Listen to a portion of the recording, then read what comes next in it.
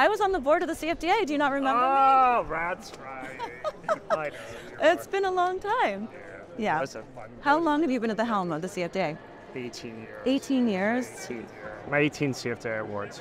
God, that's incredible. How do you feel like it's changed from when you started till now? Well, I think it's changed well, certainly when Diane became chairman or chair of the board, she took it to a different level, right? She's just like a global personality, and she's just a big idea thinker. And so it became what was just an insular industry organization, and I think was kind of like a global public-facing organization. And then we had Tom Ford, and he kind of took her big ideas and just refined them a little bit, right?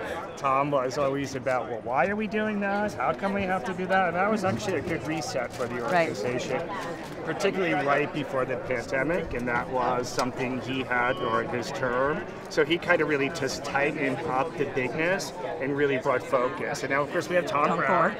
Tom Ford to Tom Brown. And Tom, I think, is just, he's a global iconic designer, but he's a different generation than Tom Ford and Diane. So I think there's something more contemporary about his belief in creativity, his focus on his work, that young designers can kind of really relate to and aspire to, because consistently that's what he doubled down on. So creativity, true. creativity, creativity. So true, so innovative. I'm just curious, what do you think made Erykah Badu the icon this year?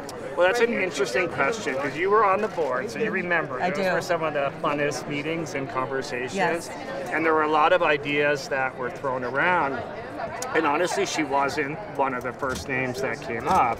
And when her name came up, it seemed like a logical, obvious choice.